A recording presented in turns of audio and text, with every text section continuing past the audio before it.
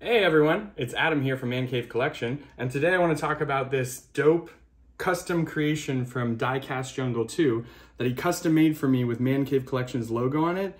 This thing is so uber detailed and extremely heavy compared to the other campers that I have on the lot. It also rides really nicely through the campground. When he said he was going to design this for me, I actually ended up designing it specifically so it would fit the camper and be able to maneuver around the diorama and fit into its home, which is this central location where it looks beautiful and we can also play with it and it looks great against all the other stuff in the diorama. Take a look.